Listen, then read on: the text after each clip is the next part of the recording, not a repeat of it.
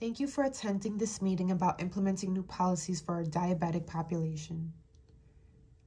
As nurses, you know evidence-based practice influences healthcare policies and benchmarks. Implementing evidence-based practice strategies is effective because it reviews, analyzes, and translates the most recent scientific findings. The objective is to immediately integrate the current best studies, professional experience, and patient preference into clinical care so clinicians may provide safe, patient-centered care.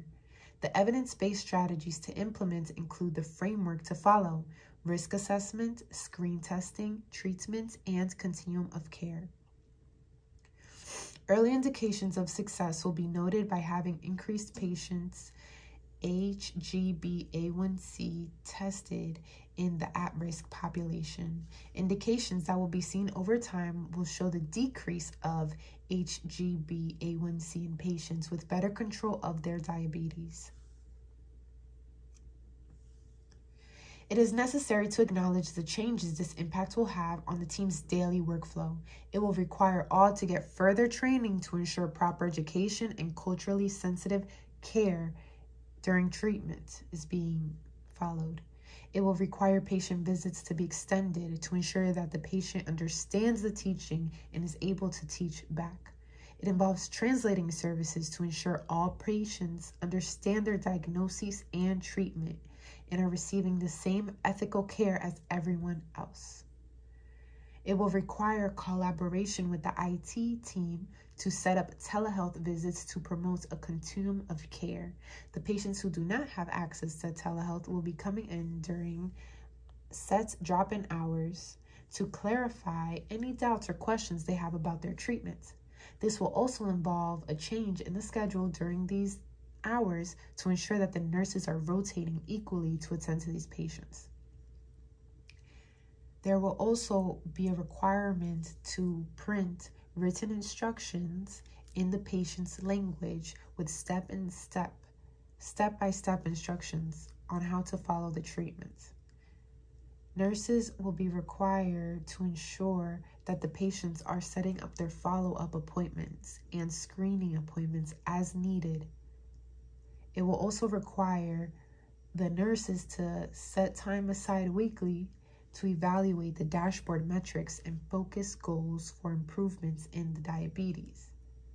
As you are all working towards the same goal, fostering an environment of teamwork, helping each other where needed, and encouraging each other to reach these goals will ensure the success of the team and patients.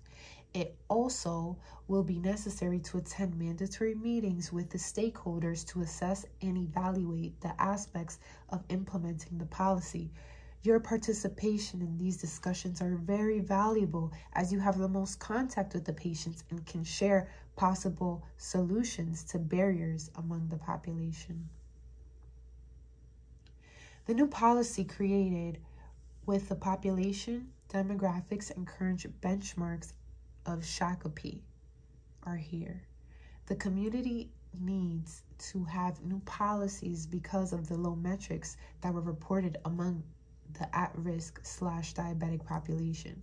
Mercy Medical Center is drastically below the state of Minnesota and the national benchmarks for HbA1c.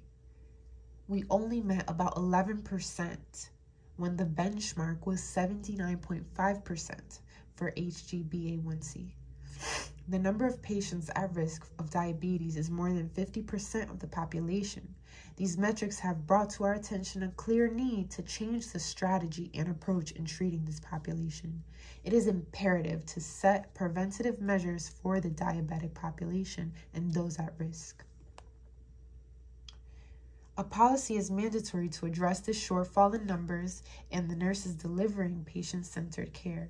The performance reflects the shortage of quality care for the patients and how Mercy Medical Center struggles to provide a continuum of care.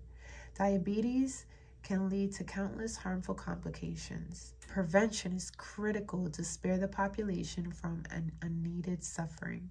The policy will help identify pre-diabetic patients and promote ongoing treatment for the diagnosed population. Helping patients understand and guiding them in their treatment will prevent the worsening of the condition. Your buy-in to this policy is essential because as nurses, we can build rapport with the patients. We have the most contact and make the most significant effect in the patient's treatment. You are the ones who make the difference in the patient's life. Studies have shown how nurses communicate with their patients and how it leads to a decrease in worsening in conditions, lower days of stays, and lower readmissions. A well-educated nurse can help reduce patient deaths and produce positive health outcomes. You can make the most significant difference in the patient's lives by providing empathetic care and making them feel as if they are heard by addressing their concerns with kindness, enhancing their quality of life and desire to adhere to their treatment plan. There are different stations set up across the room, 4 of them. Station 1 is a 10-minute video of the cultures in our population and how to adapt our treatment to their culture. It will show different scenarios and examples of common issues that you may encounter in your care. You can also access this in your email, so feel free to pay full attention because you can always refer back to it. It will bring an accompanying booklet with more details that you can refer to while providing care and you can study on your free time.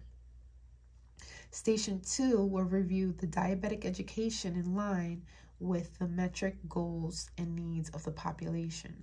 It is essential to remember the importance of screening patients and simple ways to explain treatment plans for better comprehension.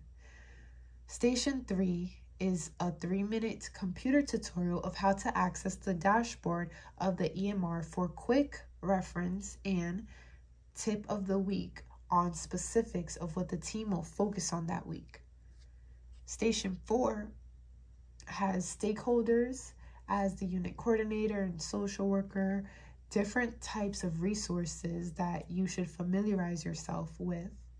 That way you can bring this awareness to the patient of the resources that are available, especially while discussing lifestyle modifications. Patients with low resources or low income should be aware of the community resources available so they can have all their needs met. Feel free to explore all the stations as you wish. The setup is designed to be complete in about an hour, so you can visit each station twice if you feel the need to.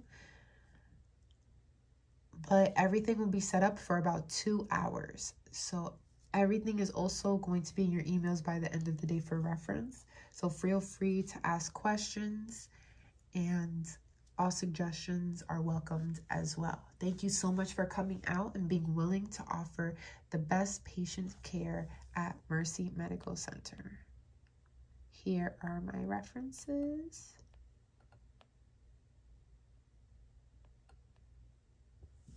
Thank you very much.